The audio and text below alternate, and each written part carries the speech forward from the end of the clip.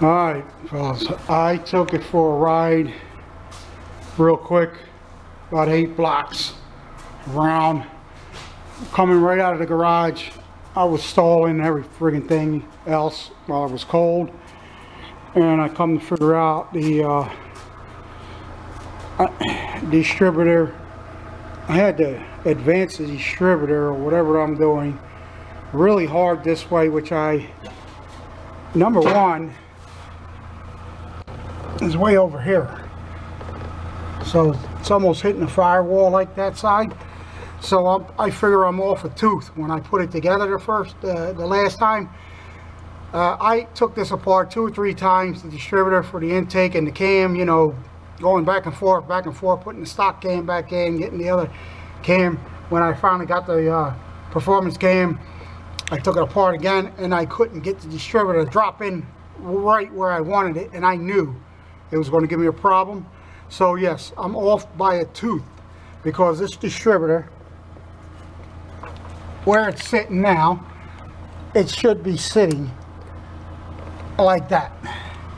Number one is here, so it gives me a pop and misfire, all that crap. I have to advance it this way, and it runs a little better, which it ran enough for me to go around 8 blocks. It even smoked the one tire up. Problem is, I did bring you with me. I forgot the damn ATF card, and I couldn't film any of that. So what I'm going to do now is I'm waiting for the car to cool down, the truck to cool down, and I'm going to bring it over 1 tooth towards the right, counterclockwise, I guess. Let me see. Clock is going this way. No, clockwise. I'm going to go 1 tooth over clockwise. I'll let it drop in without even checking on all that, and then start her up again. I gotta get a timing light. I don't have a timing light.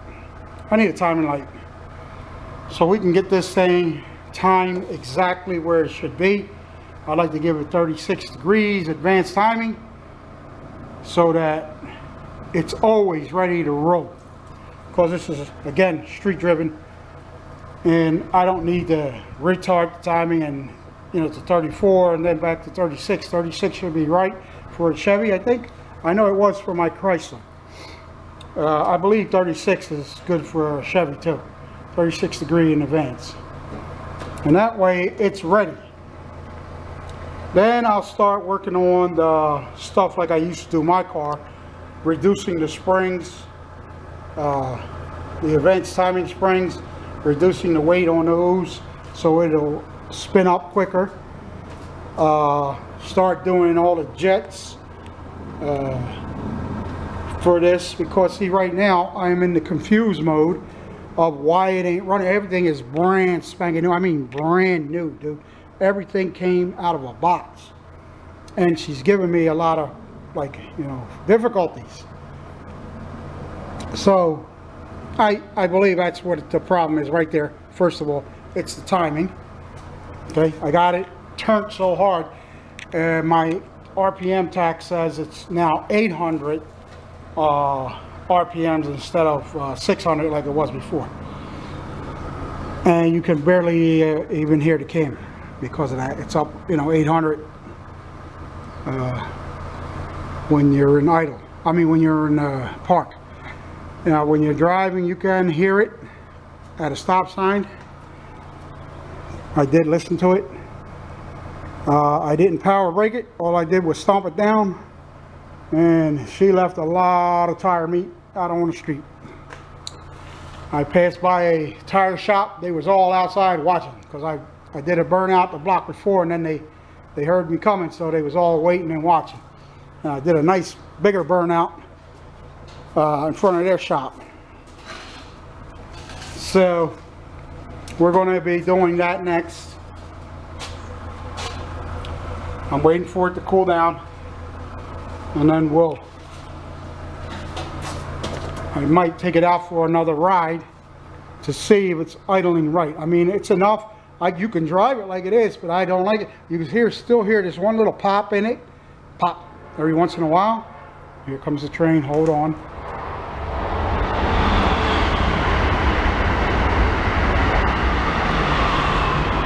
You can hear it popping like a misfire, which tells me that's what's wrong. The distributor is off by 1 tooth.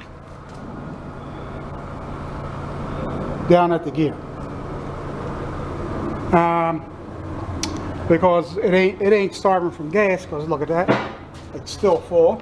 I finally fixed that issue. That was a bad issue, and that had me confused too, between over there, over here, and the carburetor itself. So I'm going to shut down right now. If and when I take this for a ride, I will cut you back on and take you out with me for one small ride. Alrighty, YouTube, this is it. Let me make sure lock that up. This is it, the maiden voyage. I had a timing issue. I had to bring up number 1 and set it up. So let's reset the timing. This time, I'm absolutely sure it's fine. Got 2 keys in the same one.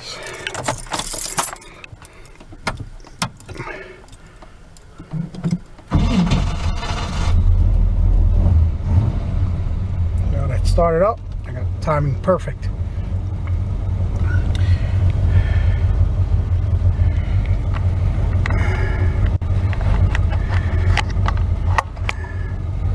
Let's see here if we can get you on the dashboard here as I'm driving.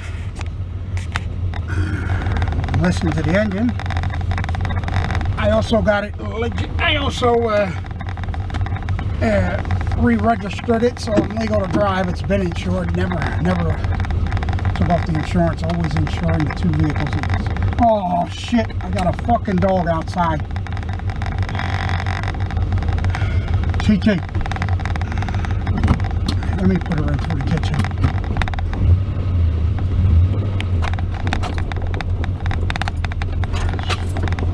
Oh shit. How did she sneak past me? I thought she was in the sofa. When I fucking walked out to get the camera. Be right back. Well, as you can see, as usual, now it's drizzling.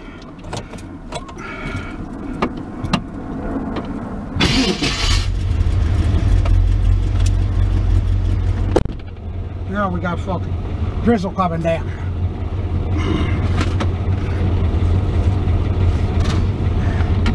I'll still go for a little ride around here. Make sure it's running nice. Let me see, I'm trying to get to level.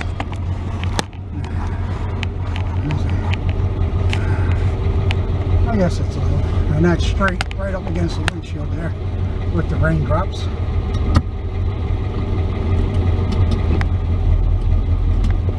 Let me see, wipers work? I don't even check. There we go, it's working. I haven't used this friggin' car in a fucking year.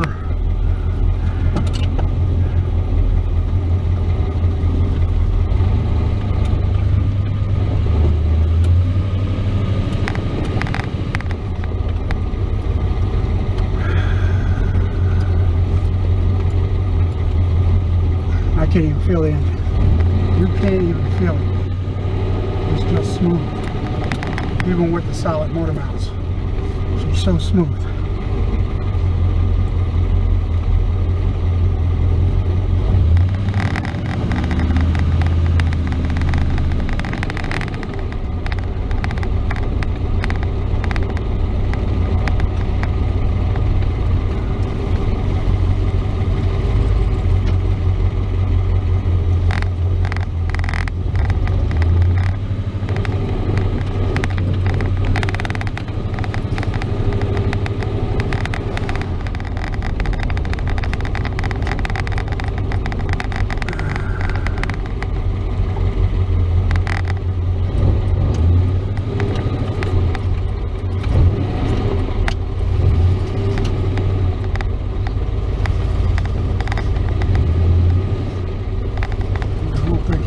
again.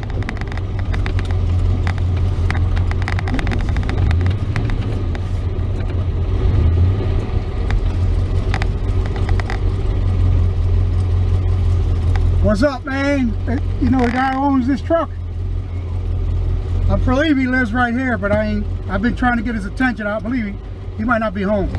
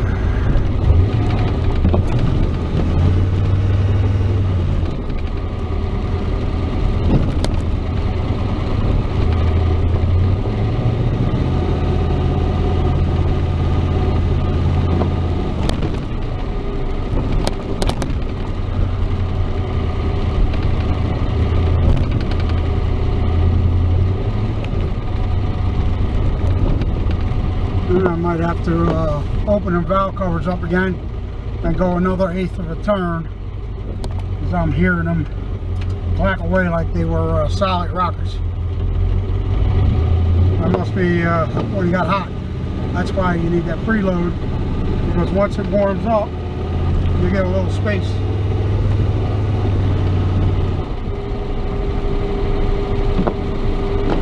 Another thing I'm not noticing is this thing shifting.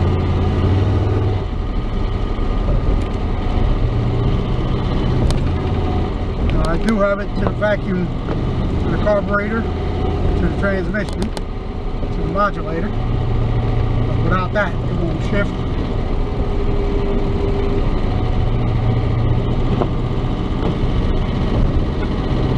So right now, actually, I'm just giving it, you know, cruise, because it is raining. Started raining a little harder and harder. I was going to put you down somewhere, do a burnout, come back and pick you up.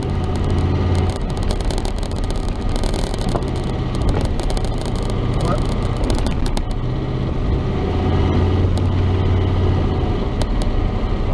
I don't know, it feels like am I spinning the wheels as I'm driving now? I'm not sure.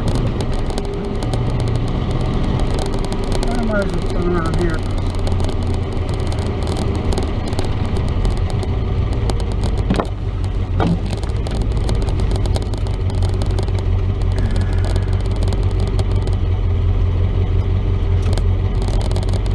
Check and see if this sucker is shifting or not.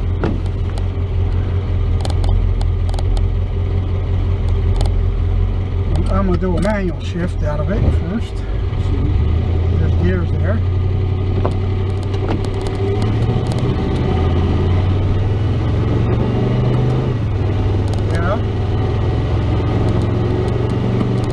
Yeah, I felt all three. Now, what I'm not feeling is driving down the street. Feels like it needs another gear.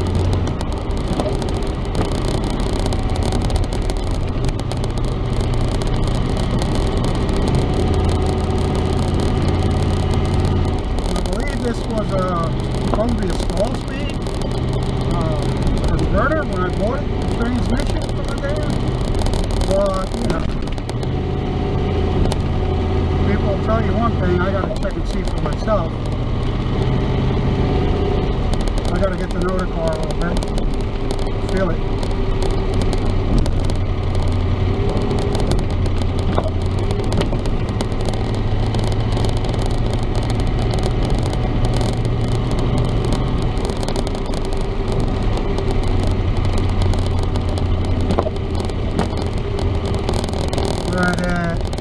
83 degrees in temperature. And when I'm driving, it's 30 pounds of pressure. And I got my first 2 miles in. 1.9. Actually, it says here the trip miles, but the odometer says 2 miles. Charging at 13.1 here and there, it goes down. 12.9 and 13.1. So, like that, gasoline is, I guess it's sloshing around because it goes up and the numbers running up and down from 94 all the way down to 92. My RPMs are 650.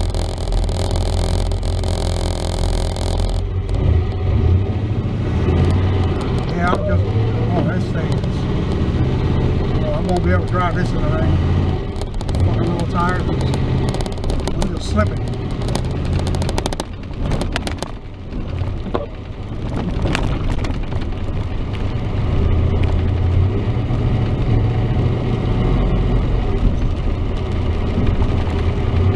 Go down one more route that I know of where it's a dead street. It's a couple dead streets where I maybe do a little burnout.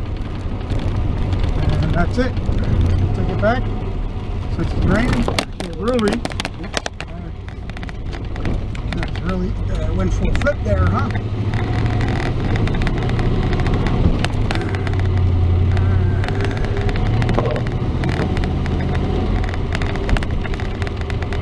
Driving through the little town of Chester, very small town. I just went out of Chester, where I just came back from. Well, when you see me enter, I went into Marcus Hook, came out of Chester into heart of Marcus Hook, and then I came back. You know, you see where I made the U-turn. That was Marcus Hook itself. I came back when you seen the gas station.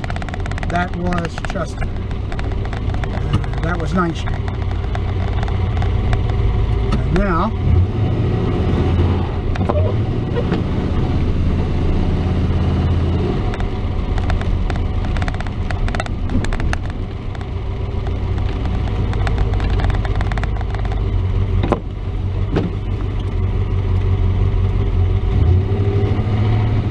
We're going over to 291. 291 is go beyond this light, straight back, you'll hit the Delaware River. Well, 291 would be the same as Columbus Avenue in Philadelphia, except they have nothing out here. Absolutely nothing. There isn't even a Burger King in this area, or a McDonald's, or Kentucky Fried, nothing. This is Chester.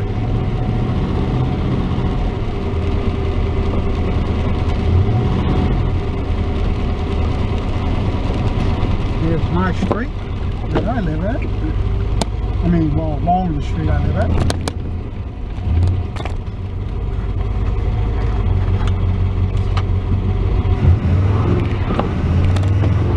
Oh yeah, I can't get on it. No way. Here's the street I left that burnout that day. I said I couldn't bring you with me because I forgot the damn card. Camera.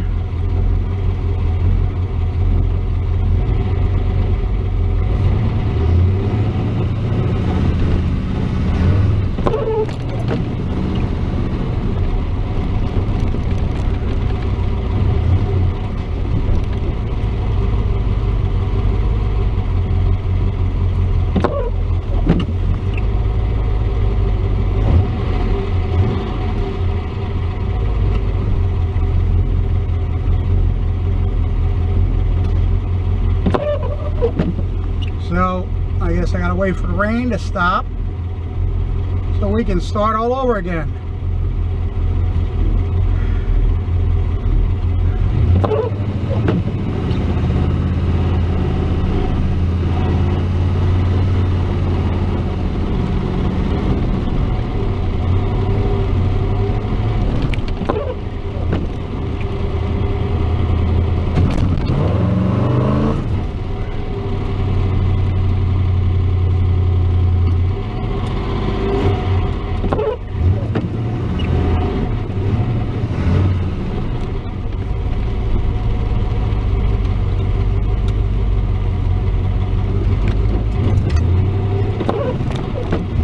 going to do is put it in my parking hole and leave the daily driver in the yard so I can wait the rain out, and then we can go do this.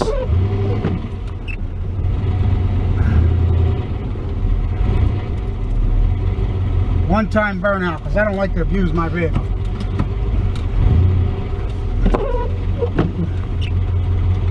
I made this so I can drive it on the street and take it to the track and have fun. That's when I take a little abuse to it.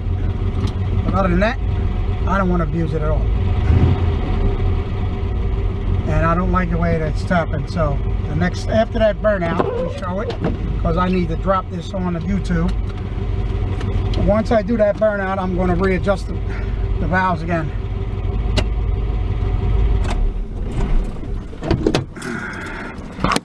All right, that was the first ride. Not bad. Real smooth. Fantastic. Drive. It was nice and smooth. I mean, even with the solid mounts, I'm starting to feel, you know, the little idiocies here and there, but it's cool. And as you can see, raindrops all over.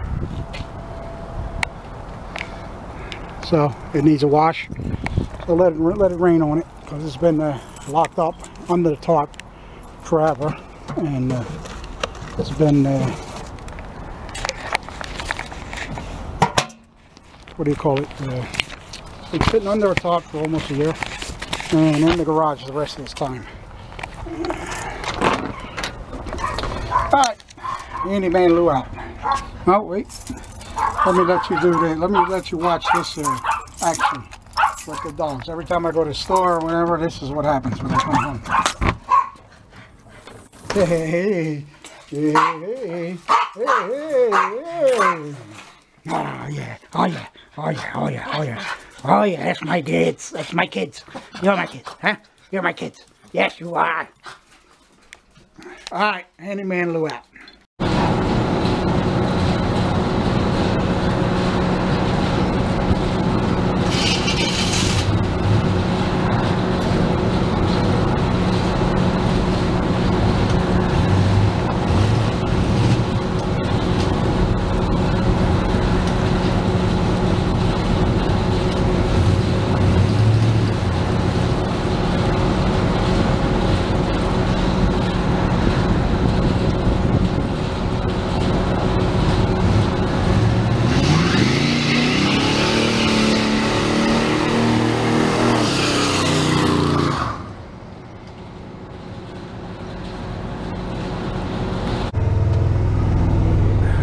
There you go. There's the speedometer working. We go about 32 miles an hour. Here's my oil pressure when I'm stepping on the gas. And that's the temperature right now, 67 degrees, fluctuating back and forth to 66, 67, 68. I mean, it's climbing up. We're running at 13.0 on the battery, the charging, and currently I'm driving at cruising speed right now at 33 miles an hour. It's 1900.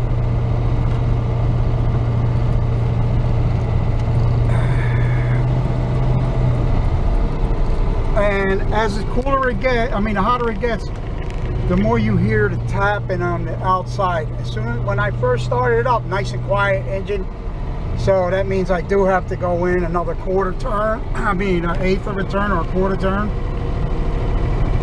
on the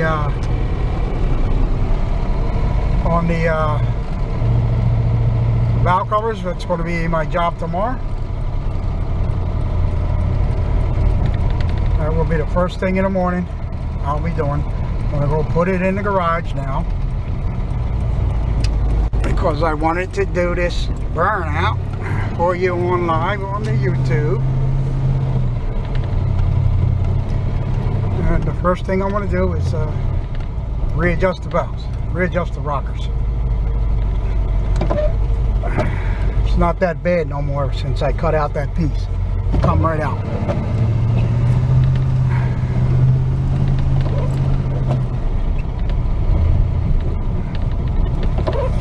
So we've put 5 miles on this since we first started driving.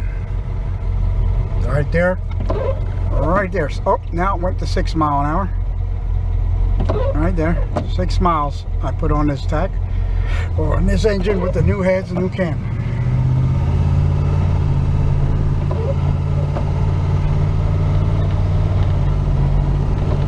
I can just feel the power, like I'm holding it. It just keeps on picking up, picking up, picking up. Like I'm not actually. You can tell a difference when you have something that's working right.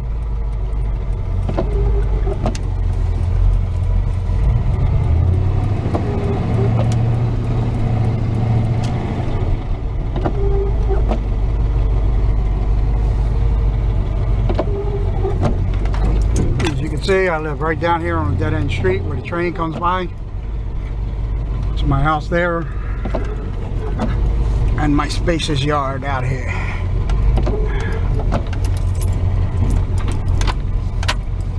Which is gated, not just somebody just walking in.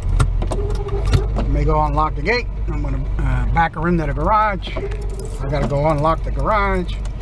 Gotta do all that. All right, now.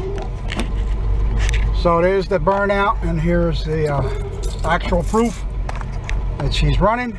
I think after I tighten up the valves tomorrow, I will take it for the first ride on 95.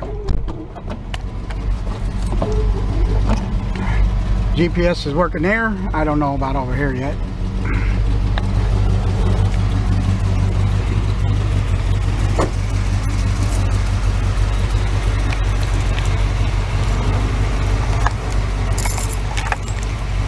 I'm sorry, I'm one-handed, you know, everything's holding the camera, trying to unlock the gate. Oh, the gate's already unlocked.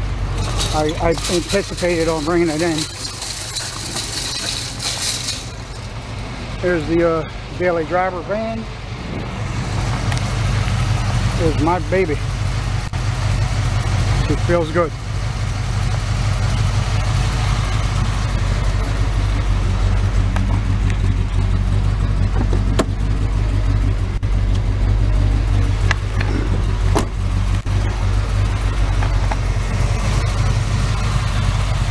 There you go.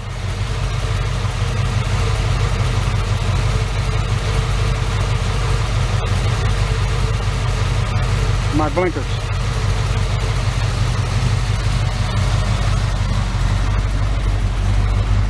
I don't have the lights actually turned on, so let's turn on the lights. And now we should have those colored blinkers going with the rest of the blinkers. There you go, you see it? So now it's flashing all the way to the left, or the right in your case. That's the colored blinkers right here. They're in color. I can change them any color I want, which is blue. I think it's, yeah, it's blue right in here. You see them orange, just one, and they're blue. Alright, let me go ahead and park this thing so we can get this job done for tomorrow.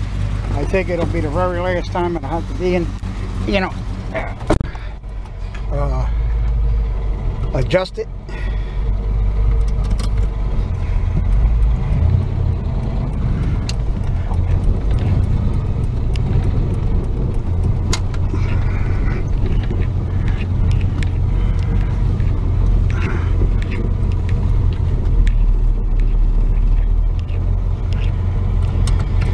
You know, that van is actually gigantic.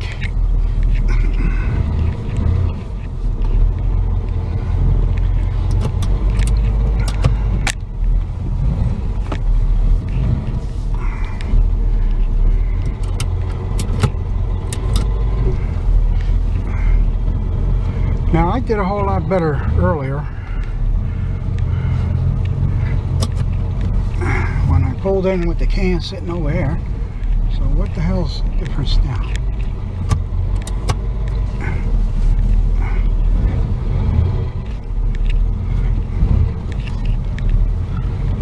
Let me go let the doggies out.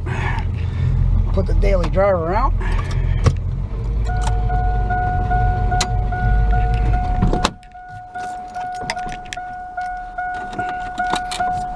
Yeah. All right. I'll be editing this video tonight and putting it in tonight. Shouldn't take that long because it's real short videos. So that's Handyman Lou with Handyman Garage with the V8 swap. I don't know if I showed you. Speedmaster. I like the Joker skeleton. Summit. All the racing parts that are in this thing. There I am, Handyman Lou. You too. Alright, Handyman Lou out for Handyman's Garage with the V8 swap S10 finally running the streets.